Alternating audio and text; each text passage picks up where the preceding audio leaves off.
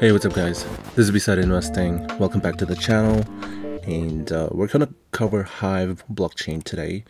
And yeah, so just a quick disclaimer, I am invested in Hive, and you can follow my channel through the challenge video that I do from 1k to 100k. And if you go down here, you can see that I'm invested in Hive.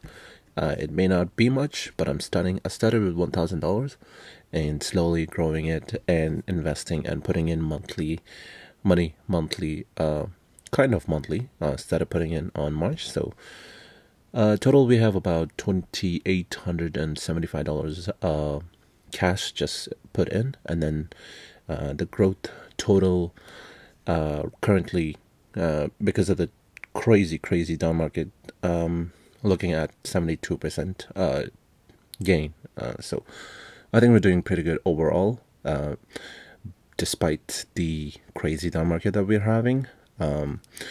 But used to be around 300% gain, so I think I was doing pretty good then, but then, you know, still good now. Anyways, so yeah, if you guys are interested in using WealthSimple, it's a free Canadian free commission, no trading fees, anything like that.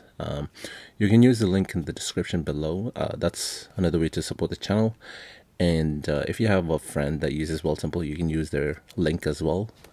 Yeah, so okay, so with Hive, so they did announce today, right here, that it completed the acquisition of green energy 50 megawatt data center in New Brunswick, with potential to grow to 80 megawatt. Yeah, so before this, this is just an update video. I mean, like an update article, updated press release, sorry, because they've already, if you go to their website, you can just go to the press news and then go back all the way down to February 25th. So if you go down to February 25th, you see right here, it's the same article pretty much. This is the beginning of the partnership or acquisition that they have with GPU1. And most of the article here, the details here, is pretty much similar to what we have in this data center acquisition. So we'll just go through it together. So yeah. Okay, so it was previously announced, right? So I showed you the article. The acquisition of 50 megawatt data center campus in New Brunswick. So that's in Canada, eastern, like Atlantic area, like near Maine, if you're in the US. Yeah, so it's up north there.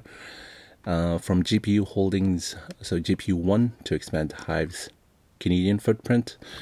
Hive is already invested in data centers or mining centers in Quebec, the province of Quebec. So if you're from US, it's the state of Quebec pretty much. And this acquisition will build long-term assets on our balance sheet and complete our ESG strategy to only mine coins on the cloud from sources of low-cost surplus green energy.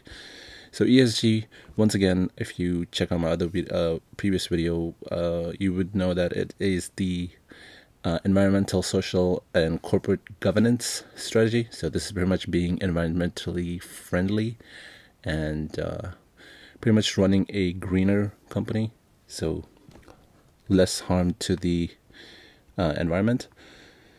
And right, so GPU1 is a key management with many years of deep data center experience. So they'll be joining Hive, and yeah, so they have a little section, pretty much paragraphs on different points that they want to cover. So we'll just go one by one. It is a bit long, so I guess just, yeah, stay tuned. Okay, so Ethereum continues to be very strong in price, with many demand drivers, like the growth of stablecoin, DeFi, and NFTs. I think these are pretty huge markets on its own.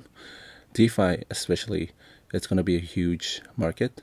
You have to realize we're still in the early stage, so these technology will be, some of them will be experimental, and some of them will slowly just get adopted slowly. Yeah. Or the bonus or the additional transaction fees earned were exceptional last quarter, like last summer. So we continue to upgrade our memory from 4 gigabyte to 8 gigabyte memory card. Okay, so they just updated their Ethereum mining. That's pretty much what they're talking about here. And obviously they experienced some delays with the shipping of mining equipment. So, and also they said that here they've been using 4 gigabyte card to mine Ethereum Classic, which is very profitable. Okay, so with the data center, formerly GPU Atlantic, and now it's a subsidiary called Hive Atlantic Data Center. So is the owner of 50 megawatt substation and a data center campus in Grand Falls, New Brunswick, with a dedicated cryptocurrency mining operation with access to 50 megawatt of low-cost green power for a total purchase price of approximately 25 mil. So that's 4.6 million shares, and 400,000 shares will go to the minority partners at a deemed price of $5 per share. So obviously you're wondering, like, because the share price is $4 now, you're wondering why it's $5. Well, obviously because, like I said, this is just an update on the acquisition. They've confirmed this acquisition way back in February 25th, and back then the price was about, if you look at here, February 25th. But at the time it was around 509, so that's why there's a huge discrepancy. This deal was made way back then. So yeah, so let's see. Okay, so it says right here, pursuant to the acquisition, 1 million shares will be allocated to hold back and earn out to GPU1 upon delivery of certain earn out conditions. Now, we don't know what conditions they are, so this is pretty much an incentive based kind of. So each goal they hit, it's pretty much like bonus type incentive. So that's 1 million shares allotted, kept aside for that. So the acquisition will again more than double Hive's total available power capacity globally to approximately 100 megawatt. So that's pretty big. They'll need all of that for future hash rate growth. So, okay, so this state-of-the-art facility features 50 megawatt substation, 2 fully operational data center buildings, offering a combined 30 megawatt of ready to plug space, electrical infrastructure that is unique to cryptocurrency mining, and a highly skilled technical team of executives and operational staff.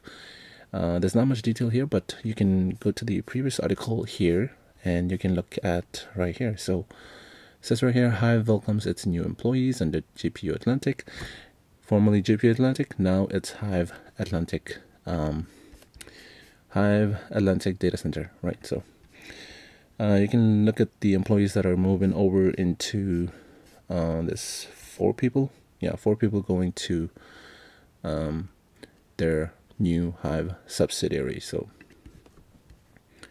okay, so that's that. And covering here, let's see, we did cover that megawatt.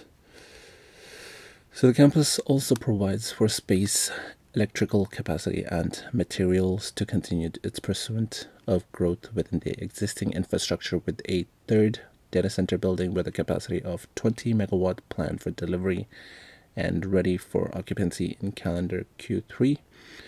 So also, it looks like GPU Atlantic's in-house software is ahead of the competition and provides seamless and remote control of its facility and mining equipment under management. So they also say that HODL is growing, and a combined inventory of Ethereum, Ethereum Classic, and Bitcoin. It has expanded to $75 million as of close Friday, so that's last week. And majority being with Ethereum. Okay, so they also go over the Ethereum Classic that they're mining.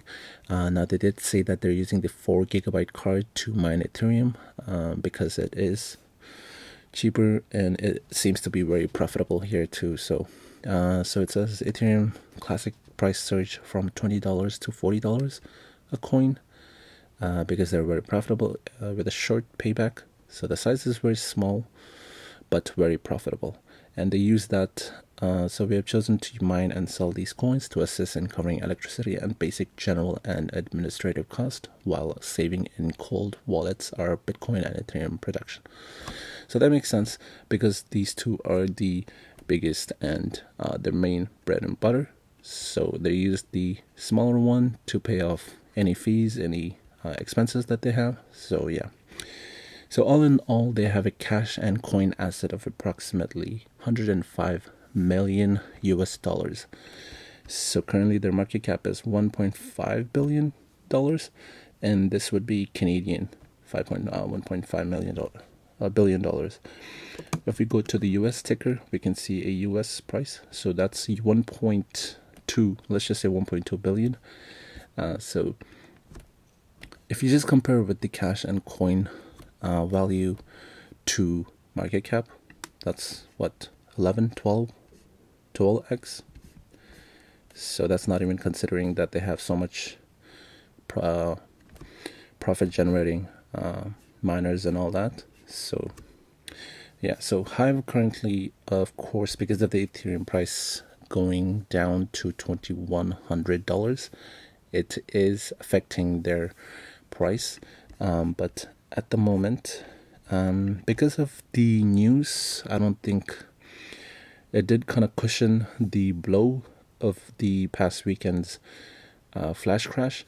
So yeah, I think it could have been way worse, but it did recover throughout the day after the open. So tomorrow, I'll probably be releasing this video tomorrow, so that's when you'll be watching it in the morning. But yeah, so my thoughts on it on Hive. It's becoming an undervalued company again at $4.07. That's Canadian, by the way. The value is there with these miners. The market is really unstable. There's a lot of confusion, and also today just the market is down overall. Usually, like the past week and a half or so, the market was doing fine, and then crypto was doing fine, and then just the miners were kind of struggling. So there's a lot of factors attributing to that. One could be the meme coins, kind of like Dogecoin is kind of growing fast at a fast rate. And then there's also the Coinbase IPO that just happened on a Wednesday. And yeah, there's too many things going around. And over the weekend, we had the Chinese miners in that region. They had a blackout, but they recovered nice. Like the hash rate came right back, but the price just fell. So yeah, just it's nothing to worry about, because Hive, it's mainly Ethereum focused, and we all know Ethereum. There's a lot of projects, and there's a lot of projects on Ethereum network. So I think Ethereum has way more growth to go than Bitcoin. Of course, Bitcoin in about 6-7 years, they are predicting that it's going to be up to $1 million. So just think about how much growth Ethereum has left to go. So, and with the smaller coins as well. So yeah, right. They're also doing this keynote panel with other 66 companies, and if you go down the list, you'll see a lot of companies that are familiar, like Banksa Holdings. Okay, maybe just for me, not that much companies, but so you got Hive, and let's see, it's a lot of small companies that I'm not familiar with. I see Voyager Digital. That's about it. Okay, I thought there would be more crypto companies, but yeah, it is what it is. Okay, anyways, feel free to like and subscribe and smash that like button to help out with the algorithm, the YouTube algorithm, and hopefully you took something from this. And yeah, so, and I don't think there's any update here, but yeah, so please know this is not financial advice. Always do your own research. So, and yeah, thank you for watching, and see you in the next one. Peace.